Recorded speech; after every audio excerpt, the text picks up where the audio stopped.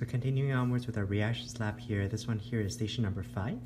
Essentially what we're going to be doing here is we're going to be taking a calcium chloride solution and mixing it together with a sodium carbonate solution. Both of these started off as ionic compound, they started off as solids. As I dissolve them in a bunch of water, you notice pretty much these ones here are colorless and clear. Okay, so that means these ions here are fully soluble. What I'm going to do is just one by one, I'm going to toss in the calcium chloride, the sodium carbonate into this test tube, and then again we're just going to make some observations of what happens. So let's take this calcium chloride first. Currently it's 0.5 molar as a concentration, so there are some calcium ions and some chloride ions. Let's do the same on the other side here. I even hold up the test tube so you can see it a little bit better.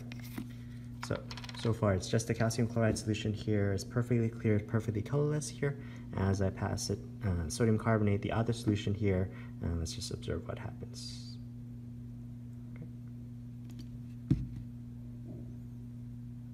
So it's definitely no longer clear, it's no longer colorless here. You'll notice it's actually very cloudy.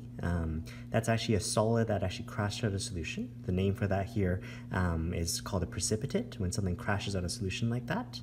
If you try to do the balance equation here, you can see which of the combinations here actually ends up being low soluble here, explaining potentially what this solid actually is. So I'm just going to let this settle for a little while here. We're going to find that this precipitate here is actually more dense than water, so eventually it's going to settle to the bottom here. If I stir it up here, I can make it a suspension again, as you sort of have it at this point here. And just for fun, I'm going to add a little bit of acid to it later on to see what happens to this powder. Alright, so this test tube here has been sitting for about 5 minutes or so. We're starting to see the solid is actually compacting near the bottom. The clear liquid with some of the dissolved ions are still at the top. Again, just for fun here, what I'm going to do is I'm just going to add a little bit of hydrochloric acid to it here.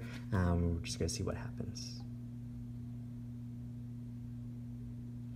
Hydrochloric acid here is actually our stomach acid as well. Okay, so it's sort of a model of what actually happens to the food after we eat it. If you like, you can try figuring out the balance equation for that one as well. Okay. We see that steadily some of that cloudy precipitate, that chalky material ends up dissolving.